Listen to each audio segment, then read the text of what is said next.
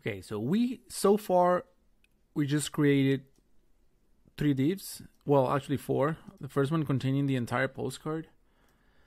The next one, the postcard header, the body, and the footer. If you build your website, you're gonna see the 3 divs here on the top, and the big one, it's the white one.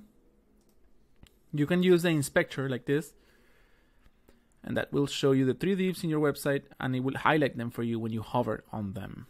So that's good. You see, put your eyes here on the top, and you can see how it's highlighting them.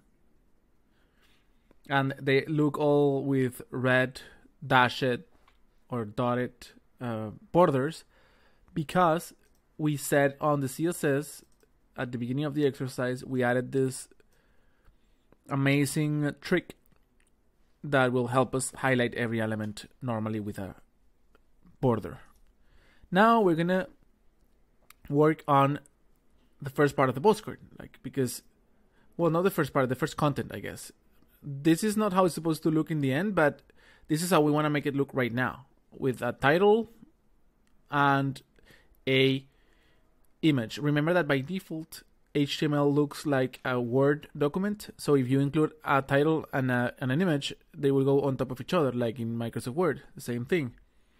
And then we can make them on the same row, but right now we can't, or on the same, on the same row, let's say, or at the same level. So we're gonna get into the postcard header, because that's the first. This one is the postcard header. Remember that in the first one, we're gonna add a link, the heading on the right and in the image, and then in the bottom one, if you go back to the strategy, I think I have the strategy somewhere here. Let's see. I think it's the previous one or the next one. Yes, in this one, this is the strategy. So we have the image, the heading, and then we have to wrap them in a div. Then we have to wrap these 2 in a div, and put these 2 in divs as well. So that's how we want to do it, because we want to make sure that every time that you want to have one div on the side of the other, you need to wrap them in a bigger div. So starting with the header, we're going to include an image.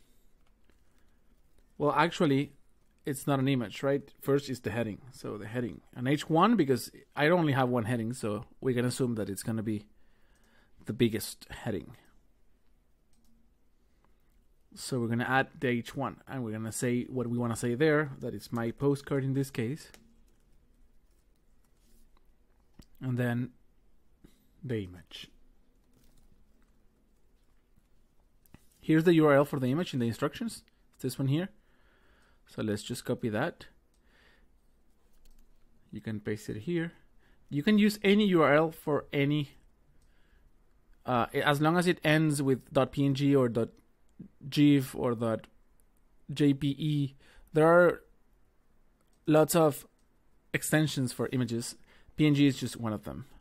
You can even look in Google for, I don't know, cute dogs, and then it'll show you a bunch of cute dogs. You can right click and copy the image address, and this one doesn't end in a JPG, but I guess maybe this one, let's see.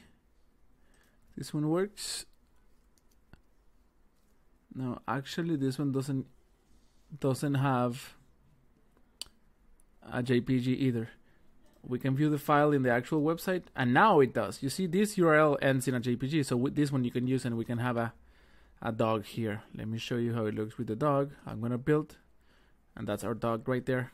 It's a lot bigger than the postcard. We can fix that as well, by the way, but we're not gonna do it because we're gonna put not the dog but the logo. Let's build again, and here is my postcard and the logo.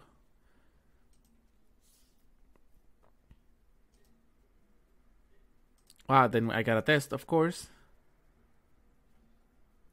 and after testing it will show that all tests have passed, and then we can go to the next one.